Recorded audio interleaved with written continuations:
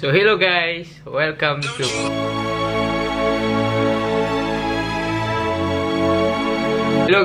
Assalamualaikum and welcome to my YouTube channel. Oh my god!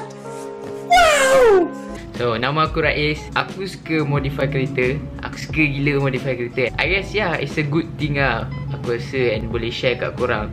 For the first episode, aku akan share kat korang the best 5 modes or the basic modes kereta BMW F10. They call it as a saloon car. Yeah. Okay, let's go. Kita try.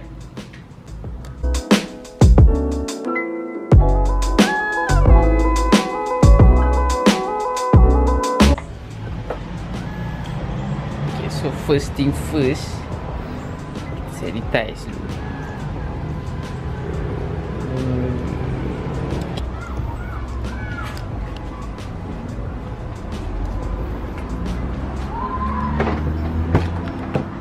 Okay, alright. Tekan brake. Push the start button.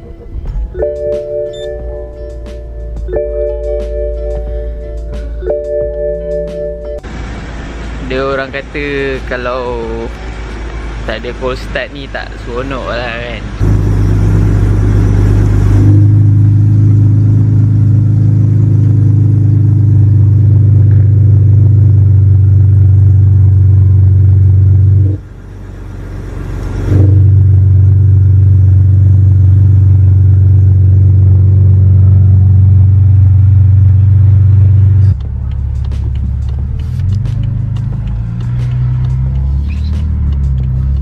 Check out cuaca petang ni,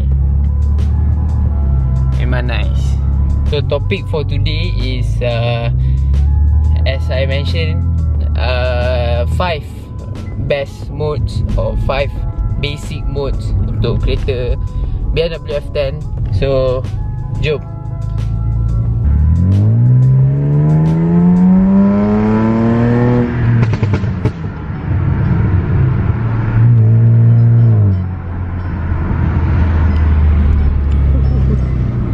Benda tu paling favourite lah bagi aku kereta ni. Amir ke? Ya, saya. Alamak, Amir. Ya.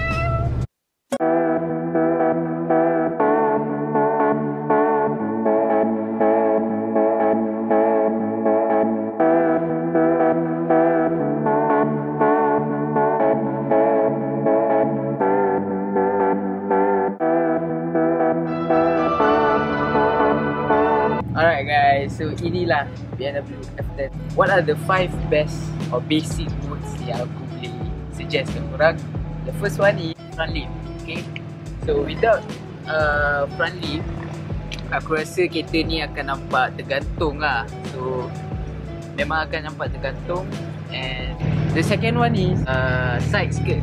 Okay, kalau tengok daripada sudut ni, kalau dari tepi ni, nampak macam ada, you know, macam ada satu lapis tau. So akan nampak lagi cun lah untuk kita korang kan. Faham tak?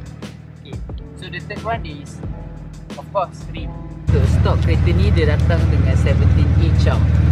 So aku upgrade 19 inch. Okay, and tukar rim, tukar tayar sekali.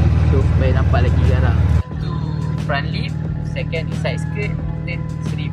So the fourth one, kita tengok daripada side belakang. Okay, right.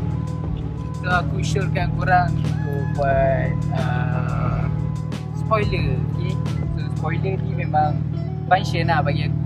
First, dia bagi aerodynamic korang like flow macam ni. Okay, and looks good lah untuk kita korang kan. Okay, and without ni, kalau korang just imagine, and without ni akan nampak bulat tau. So akan nampak cun lah. Oh by the way, aku punya spoiler ni, tengok ni condition dia dah barai tau. So maybe for another episode kita akan tukar the spoiler. Okay, so the last one is diffuser. Kalau stock punya, dia untuk 520 Ti, dia datang dengan 2 exhaust je tau. Dia tak datang dengan quad pipe. Unless you N5 lah. N5 you can tukar diffuser.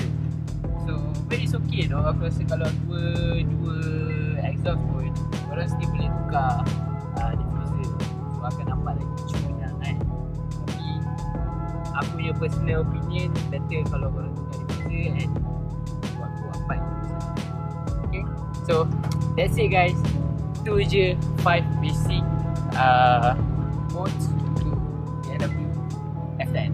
Okay. One eternity later. Okay, for those yang nak tahu mana nak beli and mana kedai yang good price ke apa, boleh komen kat comment section and insyaAllah aku boleh reply satu-satu. Okay, so please subscribe my YouTube channel. Kawan-kawan aku please korang tak subscribe, gubuk korang. By order of the Peaky Blinders. Tak ada aku. Lepas tu comment and please share kalau apa yang korang rasa yang boleh di-improve ke apa ke kan. Kita boleh share ideas and knowledge. It's a good thing. And yeah, that's it. And follow Instagram aku, Rais American. Follow creator aku di Instagram, that F10. And yeah, subscribe please. Okay, ciao.